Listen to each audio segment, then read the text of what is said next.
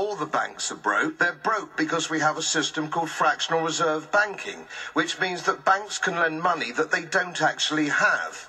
It's a criminal scandal. We have counterfeiting, sometimes called quantitative easing, but counterfeiting by any other name. The artificial printing of money, which if any ordinary person did, they'd go to prison for a very long time. And yet governments and central banks do it all the time. Central banks repress the amount of interest that rates are, so we don't have the real cost of money. Us, underneath all this, we talk loosely, in a rather cavalier fashion, do we not, about deposit guarantees. So when banks go broke through their own incompetence and chicanery, the taxpayer picks up the tab. It's theft from the taxpayer.